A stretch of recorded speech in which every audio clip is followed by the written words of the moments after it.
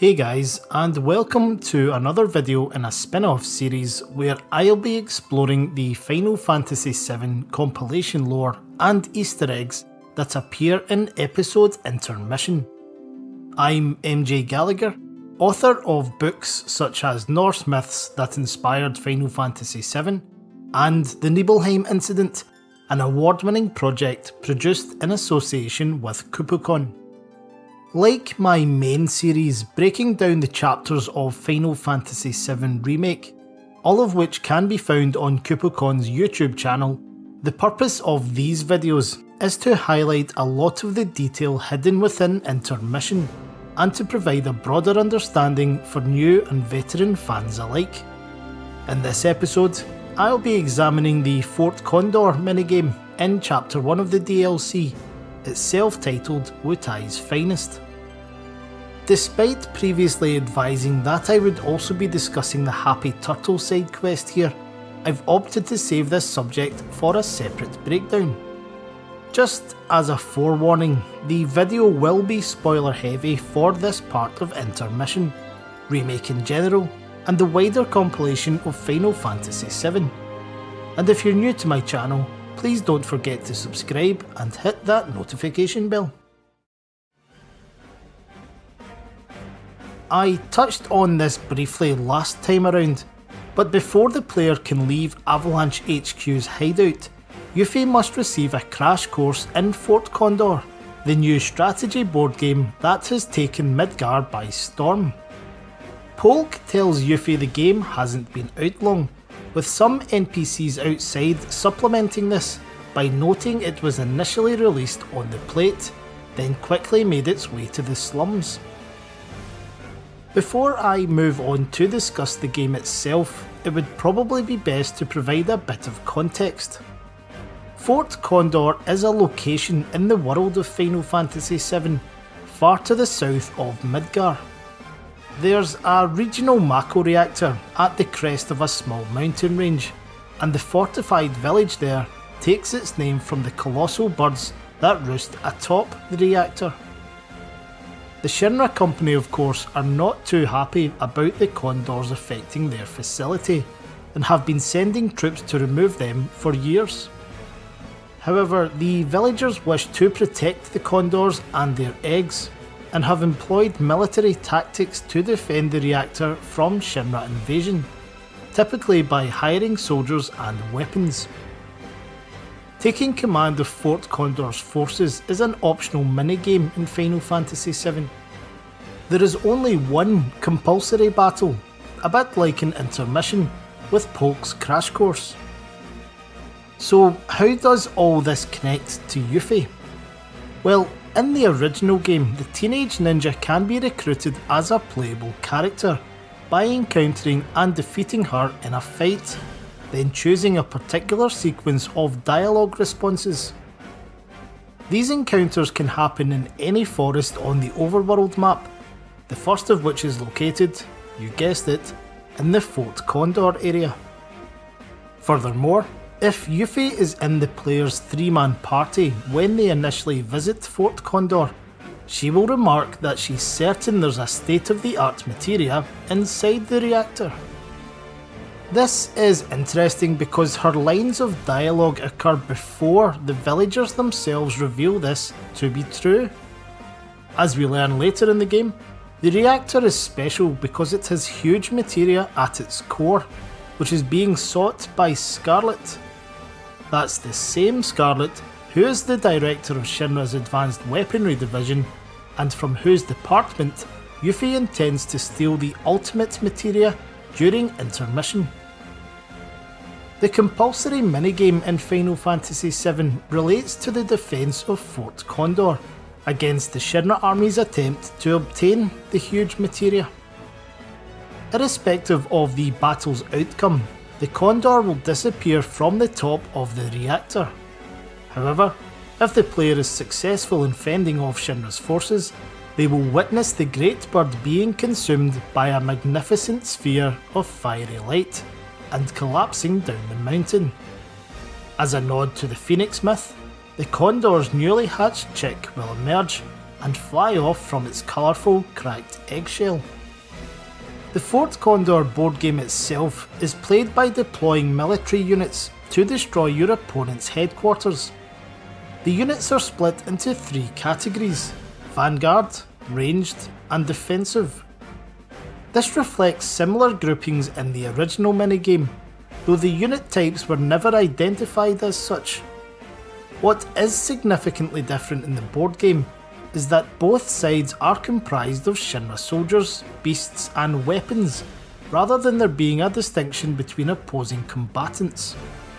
For example, the main enemy types in the old minigame are Wyvern, Beast, Barbarian and Commander, while the player can deploy units such as fighters, shooters, repairers or catapults. There is a very good reason for this in Intermission, however, which I'll come back to at the end of the video. The design of the units themselves is one of my favourite Easter eggs in the DLC, because they resemble the blocky field models for characters in the original Final Fantasy VII. As for the board on which Fort Condor is played, there are a couple of points of interest. The battlefield is clearly derived from the arid hillside environment of the old minigame, with a massive pipes and the head of the reactor in the background. In addition to the opponent's headquarters, there are also 2 outposts that can be attacked. These are represented by a giant condor, whose wings wrap around its perch and the egg it's protecting, and also 2 condor chicks. Their designs are closely based on the condor and chicks that appear in the old game. Some players may even have spotted the colourful cracked eggshell from the huge materia mission situated behind the opponent's headquarters. Each time Yuffie successfully wins a game of Fort Condor, she is rewarded with various items and Condor coins. Condor coins are used to purchase goodies from Old Snapper, who I'll speak about in a later video, and are Intermission's equivalent of Moogle medals from Remake. The latter is likely a nod to the Kingdom Hearts series, another popular Square Enix franchise, where the player can trade the medals for money. As it happens, Yuffie was the first Final Fantasy VII character to appear in Kingdom Hearts. Just as a very obscure side note, Fort Condor is not quite the first time we have seen a board game that is itself an Easter egg in the world of Final Fantasy VII. When you visit the Gold Saucer's Ghost Hotel in the original, there are 2 spectres in the lobby playing what seems to be chess. The bonus disc of Final Fantasy VII International, a Japanese re-release, contained 3D renders of many background objects in the game, one of which was the chessboard, showing that the pieces themselves were actually models of summoned creatures such as Leviathan, Ifrit and Bahamut. Anyway, what makes Fort Condor such a genius idea in Intermission is that it not only provides a minigame to expand the player's experience, but gave developers a legitimate reason to include several characters from the main story and make them opponents. This chapter of the DLC runs concurrently with Chapter 8 of Remake, meaning we can all but verify that the character's presence here is not contradictory. Except for one, but I'll come back to that. There are 8 Fort Condor competitors in total, but you can only unlock games with some of them as you improve your rank. The idea is to eventually challenge the Grandmaster and win the money and materia reward they have offered. Polk, of course, is played in a tutorial match, but Yuffie can thereafter take on Johnny, Kyrie and the Shinra middle manager at rank 1. Johnny is found in one of the lanes behind the marketplace, calling himself an idiot for spending the last of his cash on the board game. As we know from Chapter 3 of the main plot, Johnny agreed to get out of town because he has a loose tongue. He wants to put his affairs in order by seeing Tifa before he leaves, which is probably what lures him to Wall Market in the first place, where he next appears in Chapter 9. trying to rescue Tifa from Don Corneo. Kyrie lingers on the pathway to Stargazer Heights, and is her usual con artist self by charging a few gil for a match. For anyone who is unaware of the character's role in the compilation, she is one of the lead protagonists in the official novel The Kids Are Alright, authored by Final Fantasy VII's scenario writer Kazushige Nojima. Kyrie appears in Remake as well, and while the main subplot involving her occurs in Chapter 14, she does show up as a background NPC in Chapters 2 and 3, the latter being outside 7th Heaven. Prior to Remake's release, there was a degree of confusion among some fans regarding Kyrie's design. Her stockings closely resemble those Yuffie wears in Dirge of Cerberus, leading members of the community to believe the character was actually Yuffie in disguise. The matter seems not to have been lost on INTERmission's developers, because Yuffie and Kyrie's initial exchange has them commenting on the former's outfit. What I would add though is that the girls are not actually too dissimilar in personality. During The Kids Are Alright, Kyrie even accepts a private detective job that's key to the plot because payment is materia orbs. Jumping ahead a little bit in INTERmission's story, Kyrie is still in Sector 7 when Yuffie returns here later in the chapter, after Avalanche HQ's hideout has been raided by Shinra troops. This might help to explain how the con artist comes by the knowledge that Wutai and Avalanche are working together, just as she announces to the gathered crowd in Sector 5's Centre District at the beginning of Remake's Chapter 14. The Shinra middle manager is seated at a table near the entrance to town, trying to learn the rules of Fort Condor so that he can teach his daughter. We do see his daughter in Remake, once during the opening to Chapter 3, and again near the train station towards the end of Chapter 4. I realise this is pedantic of me, but I actually find the manager's presence here a little jarring from a storytelling perspective. We last see the middle manager in Chapter 5, which, just for context, is set the previous evening. He helps the citizens on the train while Cloud, Tifa and Barrett prepare to jump off. Given his interaction with the terrorists that supposedly go on to blow up Mako Reactor 5, the middle manager seems remarkably calm right now. With this level of resilience, he'll be a senior manager in no time. Just as an aside, we know the manager survives the Sector 7 plate collapse in the original game, because he later shows up on a business trip in Junon. Perhaps the most surprising Fort Condor opponent to appear in INTERmission is Roche, the speed-obsessed soldier 3rd class that Cloud encounters in Chapter 4 of Remake. Cloud, of course, is the friend that Roche keeps referring to, and is the reason he has shown up here at all. It's possible his inclusion in the DLC is a nod to a proposed scenario that was cut from Chapter 14, according to the Ultimanias, where Roche and Cloud were supposed to have a race through the slums. Besting the soldier at Fort Condor leads to some noteworthy dialogue. First of all, Yuffie is taken aback when Roche calls her his friend, but this ties into his characterisation from the main story, where his enemy intel says he values anyone who can go toe-to-toe with him. Intriguingly, Roche then remarks that they will next meet on the open road, which is almost certainly a reference to the next instalment of Remake. Co-director Motomu Toriyama has made no secret of his desire to see the self-titled Speed Demon return in future, so it seems more a matter of when rather than if. It's also worth pointing out that Roche's motorcycle is a colour variant of the Shinra Guard 1000V model from G-Bike. Named after a similar arcade game at the Gold Saucer in the original Final Fantasy VII, G-Bike was a mobile game available in Japan between October 2014 and December 2015, where Cloud raced a range of characters and monsters against a selection of landscapes. The Shinra Guard 1000V was an unlockable ride. What's interesting about this is that the G-Byte connection means every single entity in the Final Fantasy VII franchise is represented in Intermission, as I've either already referenced in my videos or will highlight in my breakdown of Chapter 2.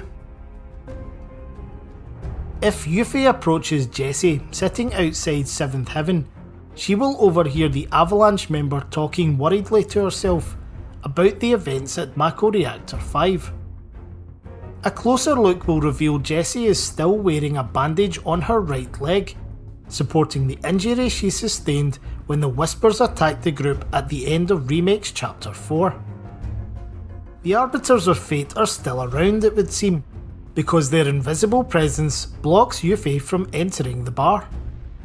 This prevents her crossing paths with Barrett and Tifa in the story before she is supposed to. One of the lines Yuffie will speak when she encounters the Whispers is, "His ways are a mystery." As was pointed out to me by my good friend and SEAL Team 7 host Schrodinger's Baby Seal, this is very likely an allusion to the Chow, the principal deity of Wutai. To take on Wedge at a game of Fort Condor, Yuffie must reach rank 3. He is found outside his home, surrounded, as usual, by cats. Towards the end of Chapter 4 in Remake, Wedge introduces Cloud to 3 of his identically marked felines, Bigums, Reggie and Smalls. The cat on his lap during intermission is one of these, and may or may not also be the cat that leads Cloud, Barrett and Tifa down into the secret Deep Ground facility to rescue Wedge in Chapter 13. Deep Ground, of course, plays a role in Chapter 2 of the DLC. And finally, once Yuffie has beaten Wedge at Fort Condor, she will be able to challenge others at rank 4. This includes the mysterious Grandmaster who, as it turns out, is none other than Chadley. Chadley is introduced in Chapter 3 of Remake as a young intern to Shinra's R&D division, but it's later revealed by overcoming all the VR combat simulations that he is in fact an android created by Professor Hojo. Chadley also appears in Sector 5's Centre District during Chapter 8, which is set at exactly the same time as this chapter in Intermission, making Chadley the character whose placement here is contradictory, as I mentioned earlier.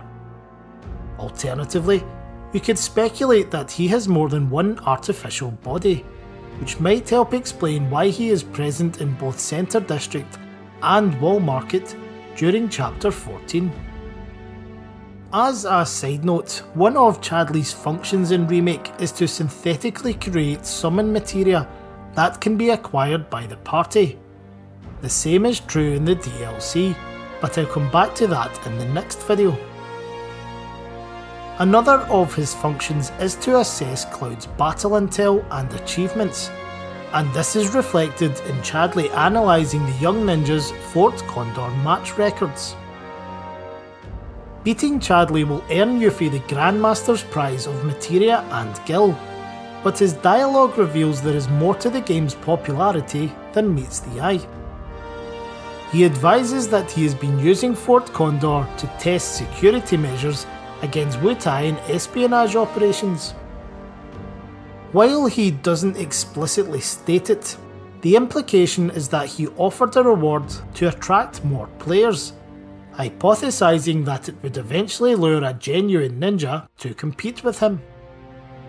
What's interesting here is that in the main story, Chadley is pretty unambiguous about being anti-Shinra, and wishes to assist Cloud in his activities against the corporation. Applying this principle to the Fort Condor game suggests the security measures Chadley was testing, by way of constantly adapting his strategy based on the player's actions, were in fact the best way to defend the real Fort Condor reactor against invading forces. This finally explains why, during matches, both the player and the opponent have to use Shinra units. Well folks, this has been my recap of the Easter eggs and compilation lore regarding the Fort Condor minigame. I hope you've enjoyed it, and please be sure to leave a comment with any feedback or something you think I've missed. If you haven't already done so, I invite you to check out my main Final Fantasy VII Remake video series, where I extensively break down the lore and Easter eggs chapter by chapter. Those episodes are funded by KoopaCon and are hosted on their YouTube channel. I'll leave a link to the full playlist in the description below. If you like these videos, remember to subscribe to both channels and turn on your notifications. And please consider picking up a copy of my book, Norse Myths That Inspired Final Fantasy VII, which is now also available as a special edition hardback. The links to each edition can be found on my Patreon account, in addition to all my other projects, and I've noted this in the description as well. But until next time, take care. I'm NJ Gallagher, and I'll speak to you again soon.